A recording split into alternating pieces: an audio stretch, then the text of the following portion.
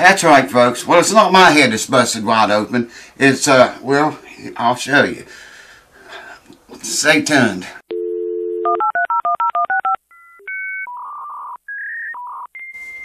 Alright, well, welcome back, friends. Thank you. It's been a while. Well, it's been a while on YouTube anyways. If you hadn't noticed. The little channel, there's a link down here below. Click it, go to the new channel, sign up there. There's going to be more going on over there, I think, than are going to be on the big channel. Okay, I'm going to get you and bring you over here and show you this. I've got this banjo here. The head is busted wide open on it, man. And that head ain't been on there very long. But I'll get you and bring you over here and show you and tell you all about it. And I want to make a point about guitar tops, too. This is a perfect opportunity for me to do that. So I'm going to come get you,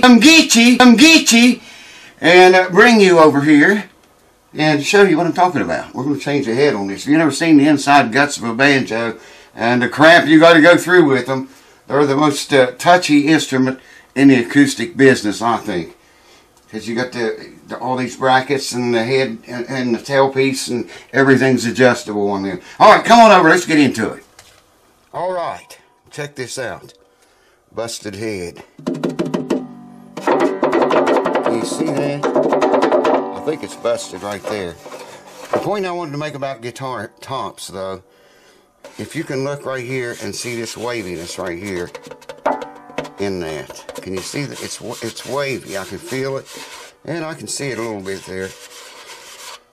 On guitar tops, when your guitar bellies up, okay, this area back here raises up, like this head busted here, it has to compensate somewhere else because all the tension and everything has just changed. So, you know, for your guitar to belly up, it has to compensate, the top does, and usually it'll be in somewhere else. If it comes up back here, a lot of times it'll go sink in here, and that's what gives us fall away with the fretboard extension. Banjo don't have fretboard extension, obviously, as you can see, but that's the point I wanted to make. Whenever your guitar, you know, dries out or gets too much humidity and it starts to belly up, you can bet that belly is not the only thing that's moving.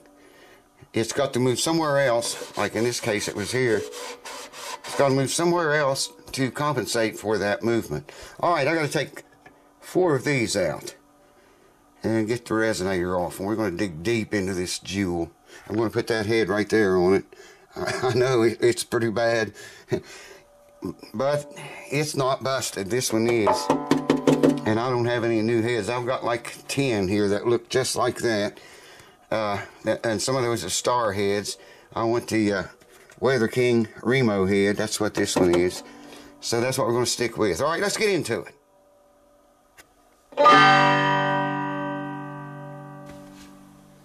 Alright, I've already loosened the strings. First thing we're going to do is get this out of the way. That's how you set intonation, just move the bridge. Move the entire bridge. I've already taken these screws out that I showed you. So we've got to get rid of this. This is the resonator of the Banjo. The Banjo. Working on banjos. This is a 1/4 inch socket here. Normally I would go around here and take a little off, you know, off of here and here, here and here, here and here, and work my way back. That's the way we'll tighten the head up that we put on here. But this one's busted wide open, man. So I got to loosen all these. And I'm just going to do that. And I used to take a small drill and do this. But once you get them loose enough to turn with your fingers, they're pretty fast after that. So, how y'all doing, baby? You gotta be careful with this tailpiece back here. I hope everyone's doing well. Had happy holidays. It'll probably be February before you see this video. Oh, there's a tight one. Wow, this should have been about the same tightness as well, not with the head busted. Everything changes, man. This banjo's mine. That's why I don't care to put the old head on it. I mean, I'm never going to be getting rid of this banjo.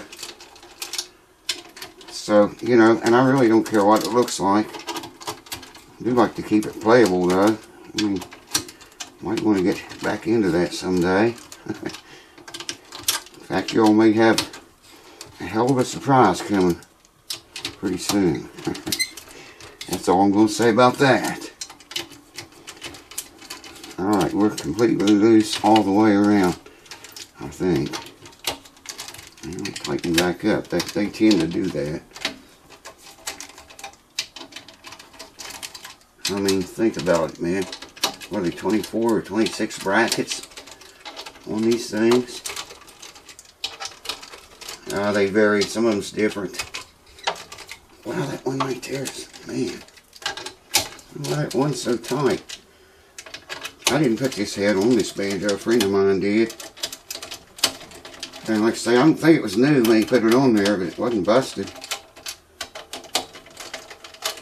Alright, now, I think I can just do this.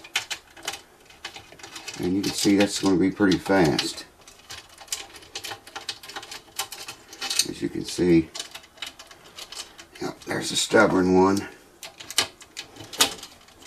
Always one like that, yes.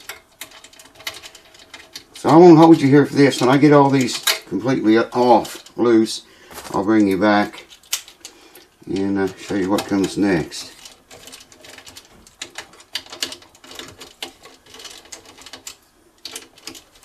Alright, we're all loose here. I forgot to mention, you got to take this armrest off, which I already did.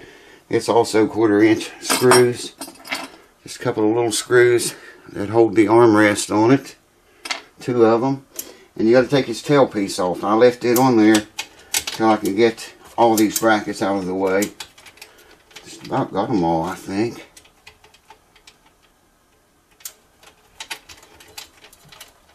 Come on, man. There we go. There's another one there. It's got to be loose from the hoop. I think that's all of them. They are, yeah. All but that one. Which is okay. Now we got to take the tailpiece off. It's going to be kind of a pain to do with strings on it. And we'll see how that goes. I'm going to have to get a wrench and do that because I don't have the socket. This bar sticks out over here on this side of the rim. This is a pot or rim. This is the flange. These are brackets. There's 24 on this banjo. That's usually normal on pretty expensive banjos. Anyways, this rod comes through here. That's a coordinator rod. There's 2 of them. This one comes all the way through and got a nut back here. And it's so close to the tail bracket, I can't get a wrench this on it. So I'm going to get a open end type wrench. So hold on for that. Alright, we're free, I think. I was going to say, this banjo, most of them have 24 brackets. Most expensive banjos do. And then two screws holds the arm piece on. That's 26. And one that holds the tail piece on. 27 screws. I got to hold that tail piece down. There's nothing holding it in right now. It's just sitting there. Say that and can't get it off. I hope that turns out okay. And then we just work him off. Some brackets here that don't want to give it up.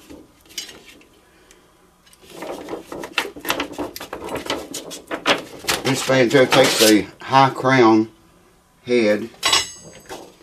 Yeah, check it out, man. Damn, it's busted halfway around the bottom of it. That's what a busted head looks like. It's kind of like a drum head, only not beat. You know, like drum heads are. They get pretty ugly though.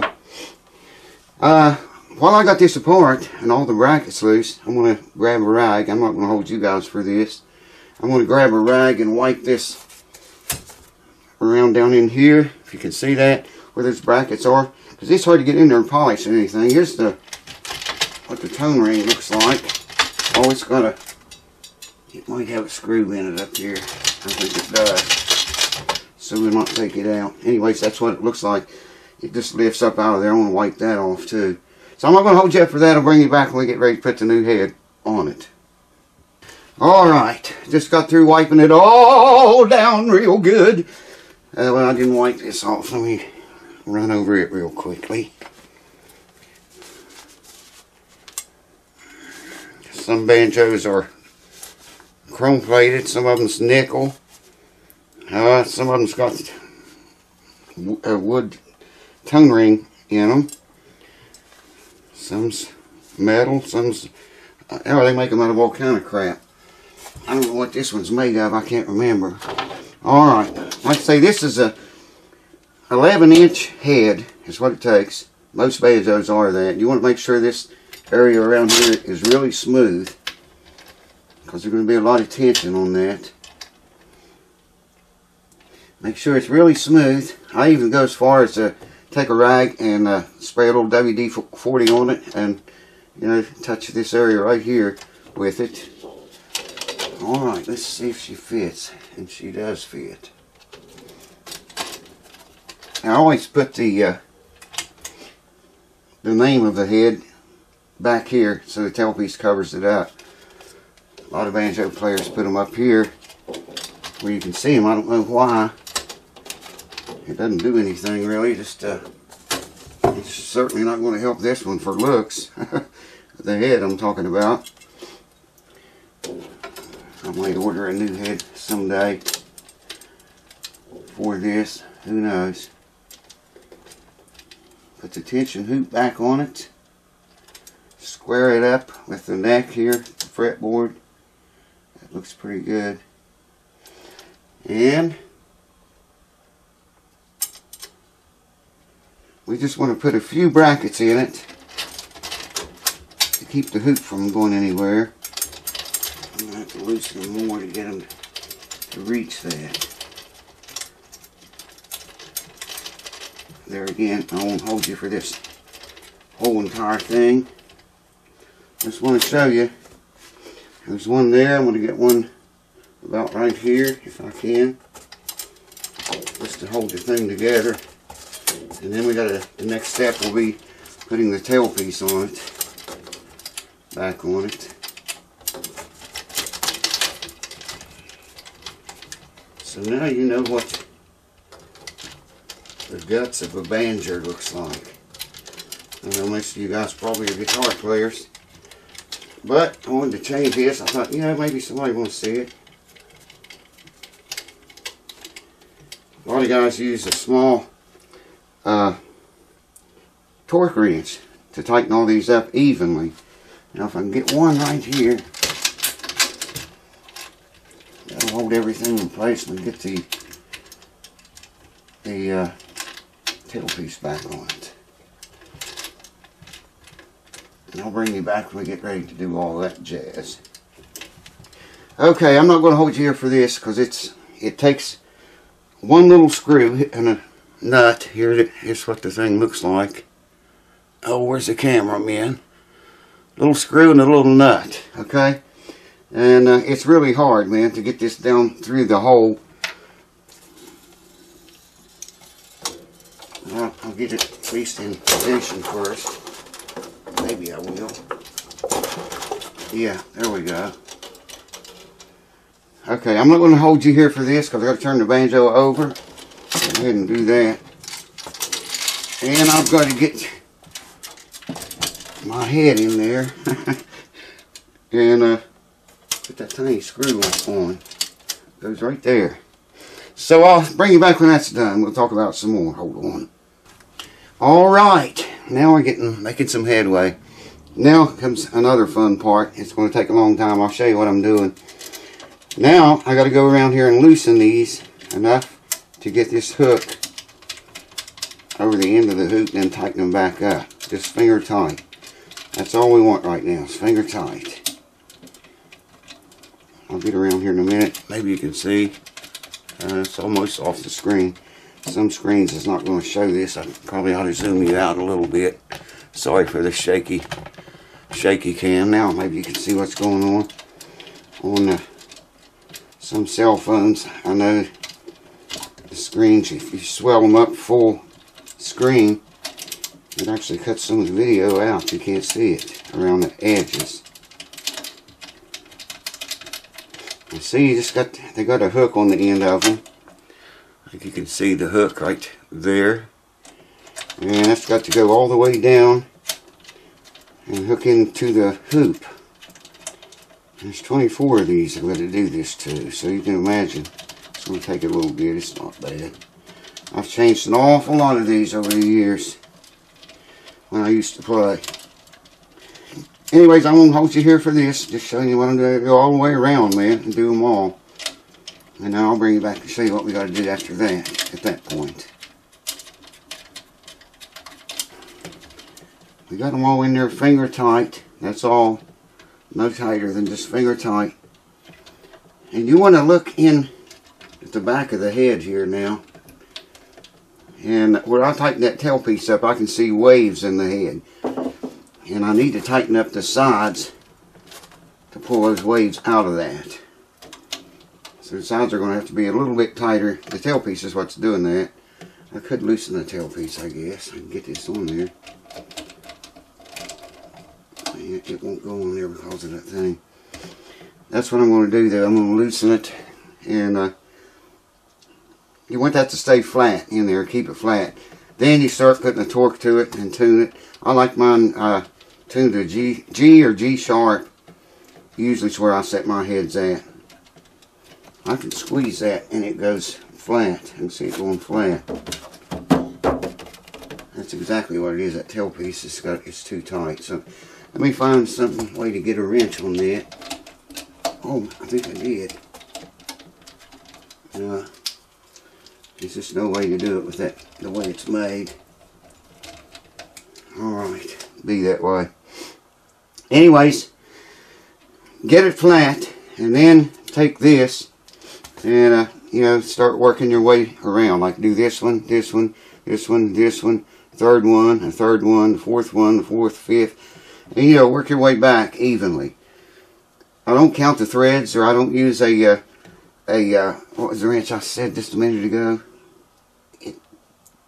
It clicks when you get so tight. Torque wrench.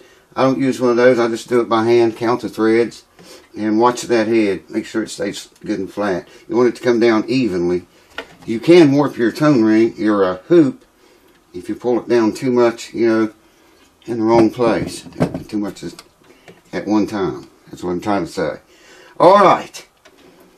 I'm not going to hold you here for this. I'm just going to keep doing this until it gets flat inside. I can see it changing. The sides need to be pulled tighter. It's pulled tight back here. I'm going to get a wrench and loosen that tailpiece first, and then do all that. But I won't keep you here for it because it takes for friggin' ever, man. Then we got to tune that head. Alright, I loosened the tailpiece, and that made it go flat. I tightened all these up finger tight, and it's flat as a pancake in there now. Perfect, man. And now's where the fun starts. So all you do is just, whichever side you want to start, I'll start on one closest to me. You just want to turn that about a quarter of a turn, or half a turn. Each one of them. And just remember where you are. This is the third one back. The third one back. There's a bracket here and here that holds the resonator on, and I start counting one again from there. So that is really four, but we're going to count it as one. I hear heat coming. We're supposed to get a really big snow. They're calling for a foot here where I live. If we get that, I think I typed that. Yeah, I did. If we get it, I'll try to get you guys some shots of it. It's 3. Here's 4.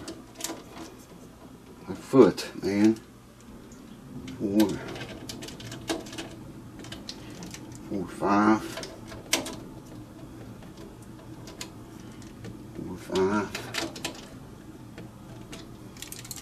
1, 2, 3, 4, 5, 6.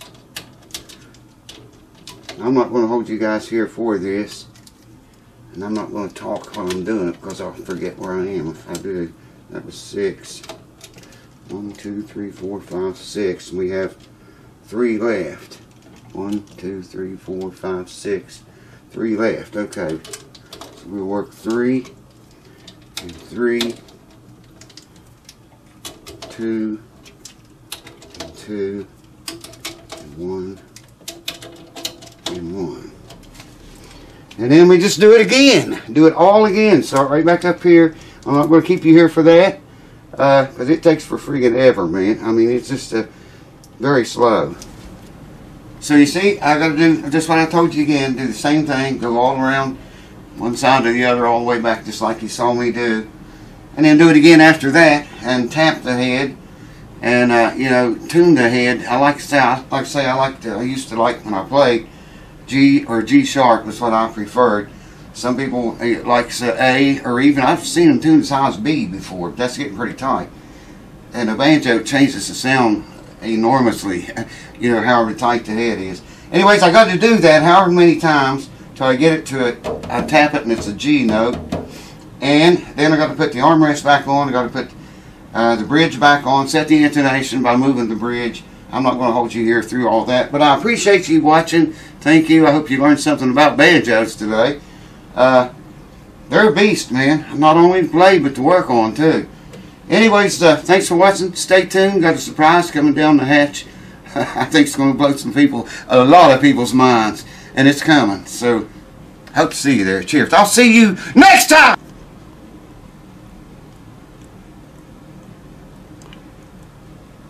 The Boogity Bob.